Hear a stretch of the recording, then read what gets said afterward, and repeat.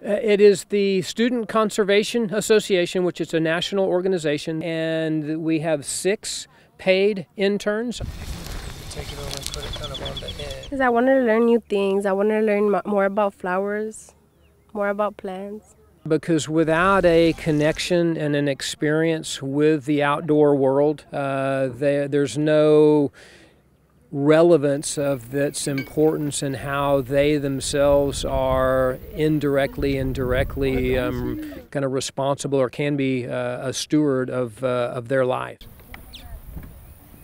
The national organization is mainly focused on trail development and maintenance, so they've been doing a little bit of that, but it's also a lot about conservation. And Marcia Garza Butterfly Hotel, as the kids like to call it, has a nature trail, but they've yet to have a water feature.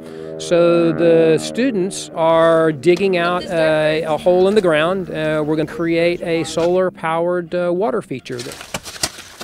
They are going to place a rubber liner and fill it with gravel. It's going to be basically a pond or an aquatics study lab for the students and the teachers. Not only am I reading it, but I'm actually doing it. Like, I think it's more fun. I've been working with the elementary kids for 2 years.